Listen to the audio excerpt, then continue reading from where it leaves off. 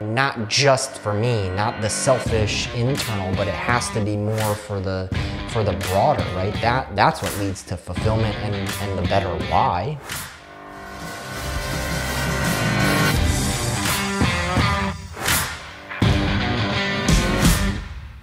I'm Stephen Taylor, this is WeeklyST, and we're giving you, as always, an informative behind-the-scenes look at a growing Chicagoland cybersecurity support company. It's been a super long, busy week, right? Last week, we had a 2-day conference in Oak Brook at the McDonald's campus, getting together with other IT business owners.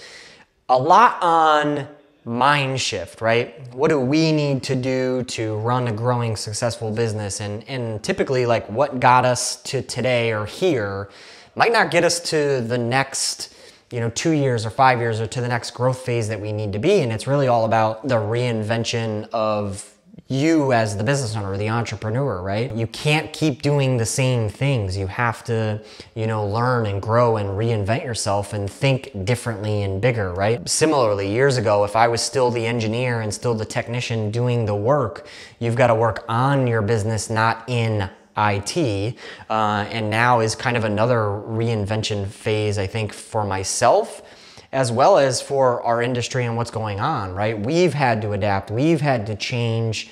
We're not just an IT support company anymore. Now we're a cybersecurity company. And first and foremost, we're gonna make sure our clients' data is protected and they stay safe from breaches and these malicious things that are happening. Yes, we're gonna provide help desk. We're gonna take care of the IT support, but it's 25% more work and things that we're doing and the tools that we're rolling out. And thankfully, there's all these great vendors that we partner with to kind of protect these different, doorways or silos of data or whatever it might be. And so it's on both sides, it's this big reinvention of everything we're doing and myself. And so it's just a super busy time. There's a lot of things that I'm trying to implement and getting our team to do. We're trying to implement with our clients. And then, even from a sales and marketing perspective, how we're showing up differently and telling a different story and looking at this technology problem a little bit differently than just, hey, we're going to answer the phone and take care of your issues. Then yesterday I was with an EO training day. EO is Entrepreneur Organization. It is a group, there's chapters in local geographies of business owners, on a growth track, that growth mindset, wanting to get together, learn from each other, help each other, those kinds of things, and working on strategy. And given that we're in this time of kind of shifting our business from being this IT support company now to a cybersecurity company, we were talking about brand promise and, what's your guarantee and, how are you going to sell this to the market and really help them to understand what it is that you do, what it is that they're gonna get out of it, and how they can, trust you to do that work. And really it revolves around this idea that when our clients follow our best practices and we implement what we do and the way we do things and all the tools and the technology and the vendors, that our clients aren't gonna be held for ransom. They're not gonna get these data breaches, but kind of the guarantee would be that if they ever were and if the data was unrecoverable, then I'll pay the ransom, right? Really giving that rock solid guarantee to our clients that says, no, we've got this, we're going to take care of this, and we're gonna prevent these issues from happening in the first place. Oftentimes people, smaller businesses, or they're kind of new to their entrepreneurial journey, they're looking for like, what's the one thing I have to do to make this thing better? Or what's one thing I should focus on right now?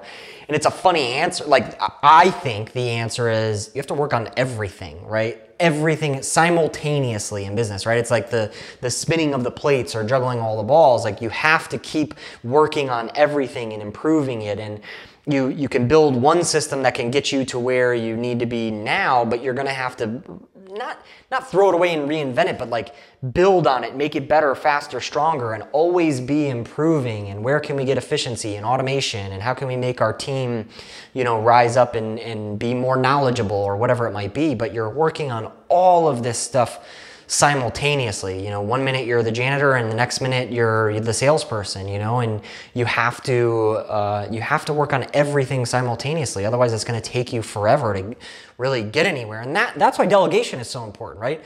Building a team of people that then you can give different, rocks or issues or projects to, and be able to really effectively grow the business, because one person cannot do it all, and it does not scale, and you're never going to get past yourself until you get out of the way. And my focus is working again on the business, not in it, and looking at it from 30,000 feet. What's the vision? Where are we going? What things are happening in the industry, in the world, that are useful to us or a challenge? And then we're gonna need to fix that. And similarly, what are we strong at in the business? What's a weakness? And how can you're probably not gonna be able to fix the weaknesses, so how can we focus on our strengths or retool them with what's happening in the world and the industry and how people are buying and what's technology doing? And all of these different things. And so you start to lose sleep because your mind is always going, trying to solve the problems and look for the answers and look for what's next. And so, it ties into like having a journal and notes and delegation, just all of these different things. But in business, it's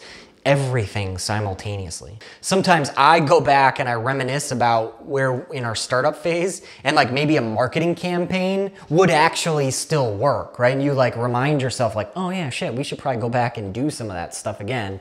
But also true, right? I am not the person I was 3 years ago, certainly not 5 or 10 years ago. And the next 3 to 5 years is gonna take a different version of me, right? When you first start a business, you're nervous to ask for $100. You're like, oh, I'll fix your computer, but maybe $100, right?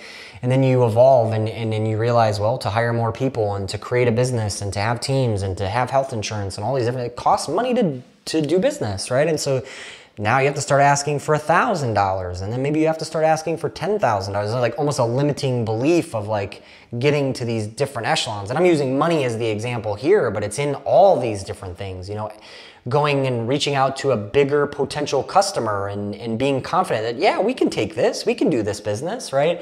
Whereas before you might, shy away from that bigger company or whatever it might be. And so just all these different unlocks. And with all these challenges and all the successes, it lies with you, right? As the leader and the owner, you can blame people for problems, or you can blame the world, or you can blame the industry. But if you really dig down and look at it, you go, well, I've got something to learn here, and I've got something that, I need to do better to, again, unlock and make this stuff better. So it all resides and lies on our shoulders as the leader and the owner. And the more we can be self-aware to that and go, all right, how do I get to that next level? What do I have to learn to do? How do I need to do this better? Keeps leading to that next level of success and growth. And it's good things. It's growing a team and impacting their lives, and it's supporting more customers and impacting their businesses and their people. And in technology, that means big things for everybody involved. For the last few months, there's been this changing thing happening, right? Some of it's getting back to roots, right? Getting back to like confidence, and we've got this, right? When you get beat up and things aren't going well, and it's never one thing, it's like 5 things at the same time, new legislation change and team member challenge or a client, like whatever it might be. Like when you keep getting punched, you kind of get kicked down, you get beat down, and staying positive and staying in a growth mindset, there's always more customers, there's always more team, there's always more things that we can do, and we will be successful. But again, like the unlocks and the mind shift. Earlier on, I thought, well, you've just got to stay positive. You've got to kind of control what's going on in your headspace. But it's funny, I've been enlightened lately to learn that, no, if you just change your behaviors, right? If you hold to your routine, whatever it might be, some people want to wake up at 5:30 and jog for an hour. Some people need to meditate. Some people need to make sure they're eating right.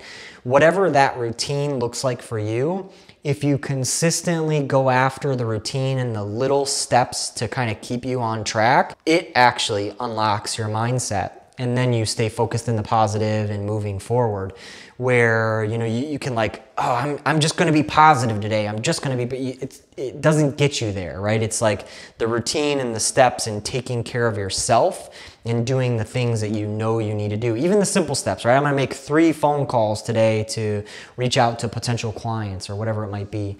Even those simple little things, 5 push-ups, right?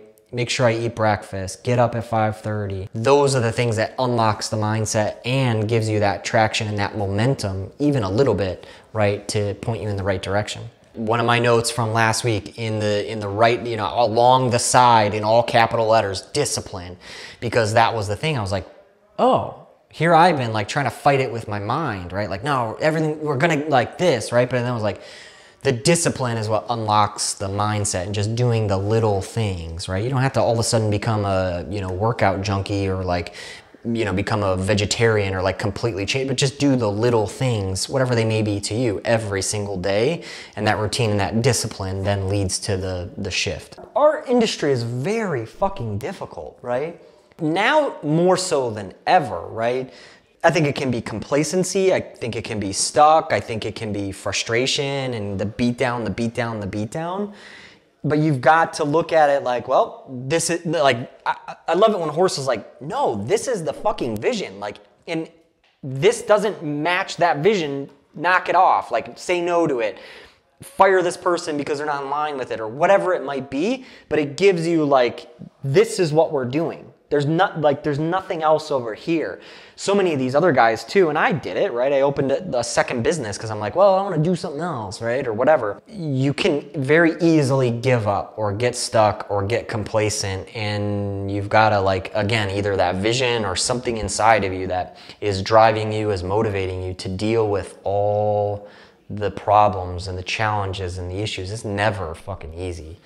It is a lot of challenge and overwhelm and overcoming, and you wake up every day and there's going to be some new thing that you have to face, and you almost have to like emotionally disconnect from it, right? Well, okay, we got to deal with this today, and here's how I'm going to solve it, and just keep moving forward. Because the alternative is like, oh, another issue, another problem, and then getting upset about it or taking it personally maybe, or whatever it might be, and that stuff will drain you, right? And then you've got potentially the leader or the business owner who's been, you know, stuck in a rut for 5-10 years, and it's not good for your health, it's not good for your family, it's not good for your team, your clients, it's not good for anything, right? So call it self-care or me time or whatever. There's so much of an importance on the healthiness of the business owner, the leader, the entrepreneur, right? You've got to take that time for reflection, for growth, for learning, for yourself, for your health, for fun too, right?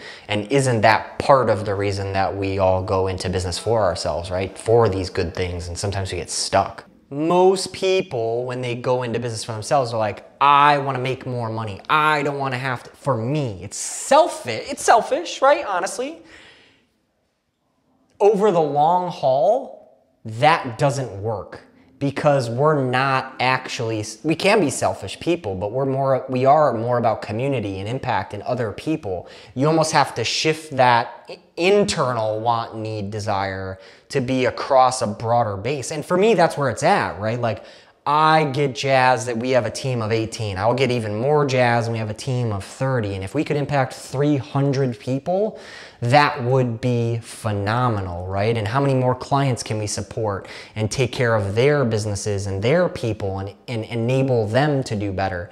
That's fulfilling work, right? Not just for me, not the selfish internal, but it has to be more for the broader, right? That's what leads to fulfillment and the better why. Am I crazy for giving this guarantee to our clients, or does it really resonate that we mean business and we believe truthfully that we're going to protect our clients? Let me know your thoughts. Like, share, subscribe, push all the buttons, and send it out to your network so they can get this information as well.